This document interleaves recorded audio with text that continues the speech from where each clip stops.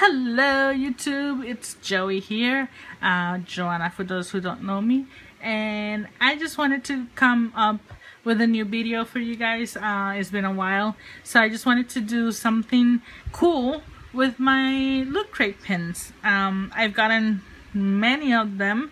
I've been getting them since March 2014, so I have more than a year's worth of pins. I am missing 1 month, which is June 2014. I may have lost it. I don't know what happened. So what I thought I'd do is actually set them up in this little canvas here. So I bought these paint canvases, which is a stretched canvas. It is 7 by 14 and it comes in a 2-pack, and I got these at Walmart. Obviously these are for painting, but the good thing about it is that these are very easy to mount because they already have like the little it's stretched around a wooden frame. So if you just have a little nail on the back, you can I'm sorry it's not focusing, but if you just have a little nail on the back, you can just hang your little Loot Crate thing. So what I'm doing here is setting up the pins, and actually this is harder than one might think.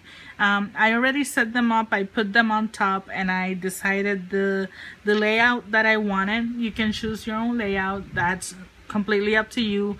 I have 4 special pins on the side, which were for one of the crates the past few months, which have Raging Unicorns from the Captain Sparkles group, and the other groups from different games. I also have a few Hello Kitty buttons that I have had for years and years and years, and I want to incorporate them.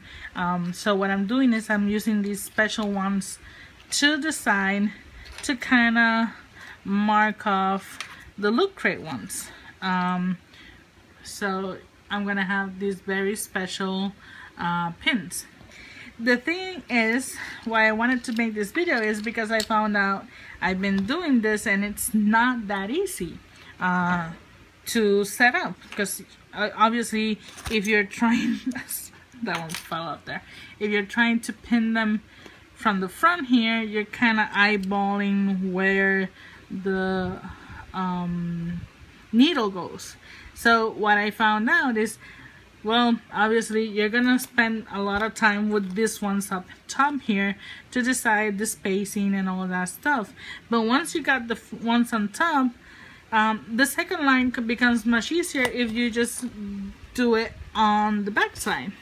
So you're actually gonna have to do this a little bit blind. You know the direction it's going, so the pin is going not towards you, so away from you, and you're gonna see where the previous pin starts and where this pin, which line it's in. So what you're gonna want to do is you're gonna poke the needle out and check that it's it doesn't have to be perfect, but you want it to kind of line up here and line up here, and I'm twisting this a little bit so you can see, because this one's hidden a little bit under the frame, but it's pretty much lined up. So that's what I want to do. Pull it up for a little bit, and then you're gonna have to push with your finger, pull on the, it's kind of like a game. You're gonna push with your finger on the back and push with this other finger on the needle, so it pushes through. And you come back here, you'll see the needle poking through. So again, you're just gonna, with your thumb, push up so you have the needle pulls up so you can push it forward. So there it is, it's lined up with the rest of them. and you can continue doing this. So I'm gonna continue and show you guys how it ends up. Okay, I kind of wanted to show you guys this one because it's something that you might get, and it's when the needle is not straight with the sign. You'll see here, this one, it goes kind of, if you want it like that straight, the needle is facing upward that way. So you're gonna have to put it upward that way. So that means going lower here and higher here. So because if you put it straight with the needle, then the design will be skewed. It'll be to the side, and you want to keep it kind of not perfectly evenly centered and straight, but you want to keep it kind of straight, not super twisted. See, this one's kind of a little bit to the side, but it's okay. But this one would be especially very much to the side if the needle was straight. So I'm gonna work on that one and do the rest again and show you guys the end. Okay guys, so this is the completed Look Crate canvas pin canvas that I made. As you guys can see here, we have March, April, May, July. I'm missing June.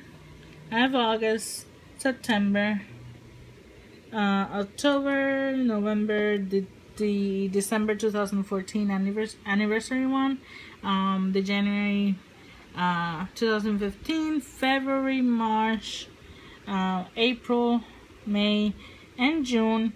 I'm missing July. I'm still not gotten my crate yet because this it goes overseas. I'm in Puerto Rico, and we have the other crates that I've got, the other pins that I told you about. So this is what it looks like completed from the front, and I'm pretty pleased with it. I'm gonna keep adding. I have space for basically 9 more months, and after that I have, well, another canvas I can use.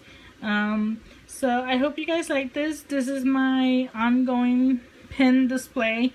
I thought this was a pretty neat idea, and pretty inexpensive too, with the stretch canvas that you can find either at Walmart or any art store. So I hope you guys liked it, and have a good one. Bye.